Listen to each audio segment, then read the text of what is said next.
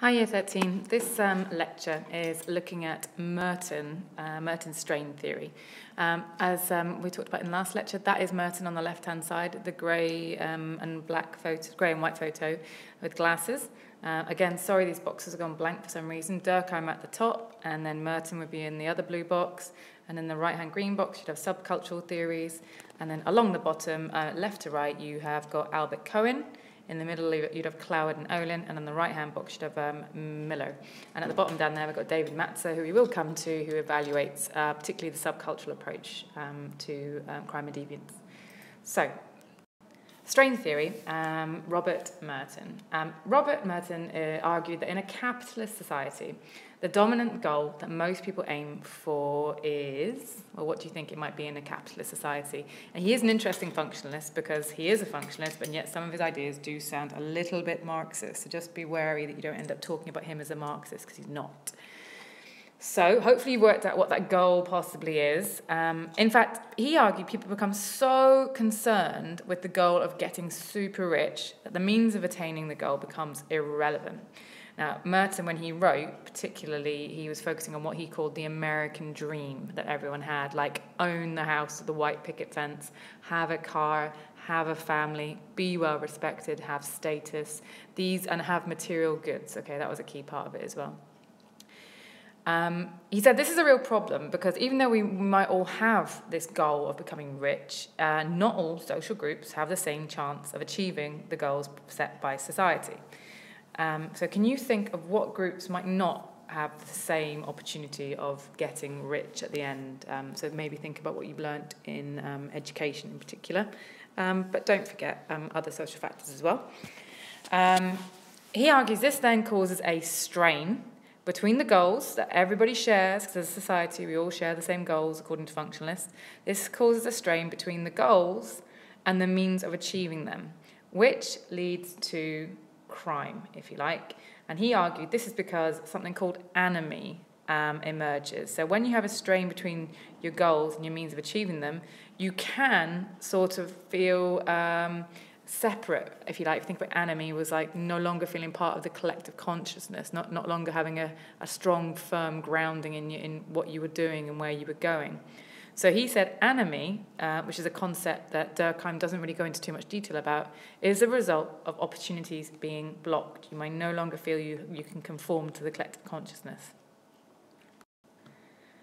So, for example, he said conformists, he would say conformists succeed in school and get well-paid jobs and they become rich, okay? So people who conform, who do try hard, work hard, do well and get well-paid jobs and become super rich.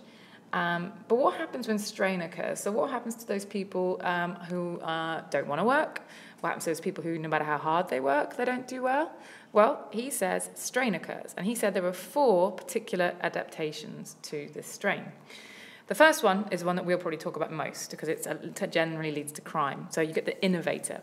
They're the ones that accept the goals, but they reject legitimate means of achieving them. So they don't want to try hard at school necessarily, but even if they have tried hard at school and they fail, instead of trying hard again, they may well try and gain material wealth illegally. So it might be drug dealing, it could be fraud, it could be any crime that's linked to becoming materially more wealthy. You then get these people I think are quite sad, the ritualists.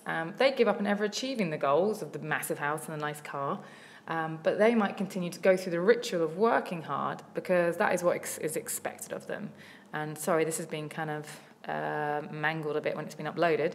Essentially, that boils down to they will go to work, try hard, even though they're not being rewarded, even though they're not getting the promotions, but they'll do it to try and gain respect by working hard and being a good citizen. So the ritualist won't turn to crime necessarily, but I'm not entirely sure they'd be that happy. Now, the retreatist is a bit more interesting. This is where you get deviance again. This is when someone actually withdraws from society by giving up on the goals and the means of achieving them. So they completely give up. And this is when you get deviant behaviour or even criminal behaviour like alcoholism and drug abuse. This is always one I use an example of, like, when people maybe get really bad exam results in the summer, do they sort of pick themselves up and think, right, I'm going to retake and redo, or do they just kind of give up, stop wanting to go out, possibly drink excessively and ignore the problems? Hopefully none of you. And finally, you get the rebels, okay? These are the people who reject society's means and the goals and replace them with your own, okay? And this is when you might get violent, you might get graffiti, you might get squatters. Generally, people who don't even want the goals of the big house and the family and the posh car, they have completely different goal sets, and they reject all the means of achieving them as well. So you do see elements of deviance, but this is also the groups that maybe just live very different types of lifestyles, like maybe sort of communal hippie communes, if you like. So here is a diagram just to illustrate what I was talking about. You've got the conformists going straight to the goal. If you want to remind yourself, what are these goals? It's not just one goal. What are the different goals that we all end up sharing? Okay, right from educational success all the way up to being rich, if you like.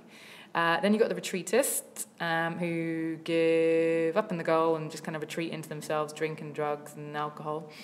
Then you get the ritualists who keep on trying to achieve their goals, even though they never will, to try and gain respect from other people. You get the innovators, definitely more likely to be the criminals who go around the legitimate ways of achieving the goals, and the rebels who don't care about the means and they don't care about the goals either. So when we think about Merton, there are a couple of criticisms that can be laid at his door. Okay, remember, he is a functionalist. So there is an argument there's no such thing as common goals. And when we study Walter Miller, he does make this criticism. There's no goals that everybody strives to achieve. Okay, so can you think of what sorts of factors would affect the goals that you have? So you guys might all want educational success, but maybe people of your age have completely different goals. And can you think what they might be? And would someone from a different ethnic background, would they have a different goal set possibly? Someone from a different class background or even gender? So maybe he's being too optimistic to say that we all end up sharing the same goals. Like, do we have slightly different goal sets? Also, a big criticism of Merton is that his model cannot explain crimes of passion, and it doesn't take into account the fact that sometimes people commit a crime without even rationally thinking about it. It just happens because they're jealous, because they're angry, and actually very few sociological theories can explain crimes of passion, so it is worth using this maybe a few times when you're evaluating the different perspectives on crime and deviance. So Mesner and Rosenfield, they were functionists with a little bit of Marxism, which is a bit of a contradiction in terms, but you'll see what I mean as I go through this. They developed from Merton's model what they called institutional anomie theory. And again, it is very much about America. They were very interested in why America's crime rate is so much higher than most other developed countries. It's way higher than the UK. They argued that actually it was something to do with an institutionalized obsession with individual success in capitalist America. Very much leading to a winner takes all on anything goes attitude, which is similar to what Marx used to call like the dog-eat-dog world of capitalism. So at all levels, all institutions are obsessed with individual success, whether it's education, whether it's family, whether it's competitive sports. And you can see that all over the media, if you like, in America. Now, they said this leads to increased individualization. People are less interested in collective good. And this individualization, that's what's driving anomie, because people feel more and more self-interested, so they feel less connected to the collective consciousness around them. Now, again, they said maybe this is happening in America, because America is a society that lacks good welfare.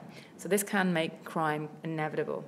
Their evidence is that countries with higher levels of welfare provision for the poor, for example, the UK with the NHS, crime levels are much lower. So this is probably something to do with relative deprivation, okay? So remember, if you think about America, they haven't got an NHS, and things like if people get ill and they haven't got health insurance, they just stay ill. There's not very little that can go on in America. So actually, sometimes crime can be driven by serious material needs out there. They said that economic goals take priority over all other goals in all institutions, and they called something like what they said is a fetishism of money. Okay, so even schools, for example, they prepare students to work in order to earn money at the expense of other values such as respect. And sometimes when you go around open evenings, you can see, study maths and earn this much money, study this subject and earn this much money. And perhaps the focus is in schools is at making you guys economically productive as opposed to making you sort of good and lovely human beings. Now, some of the evidence to kind of support their point of view comes from a sociologist called Savelsberg. And they said after the collapse of communism and the introduction of capitalism to Eastern Europe, we saw crime rates shot up. Okay, so you had organized crime, crime syndicates, you had arms dealing, all types of crime shot up across Eastern Europe.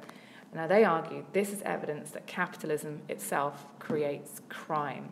Now, your evaluation for that might be that crime was occurring within those countries when communism was in place, but perhaps the state has such high control over things like media, we just didn't find out about it. So you can AO2 that point as well. Okay, thank you for listening to this short lecture on the strain theory. Remember, it fits within the functionalist framework because they talk about shared goals, okay, and everyone sharing the same goal, which is part of value consensus. Next lecture, we'll look at subcultural theories that focus a lot more on the norms and values that dictate criminal behaviour. Thank you.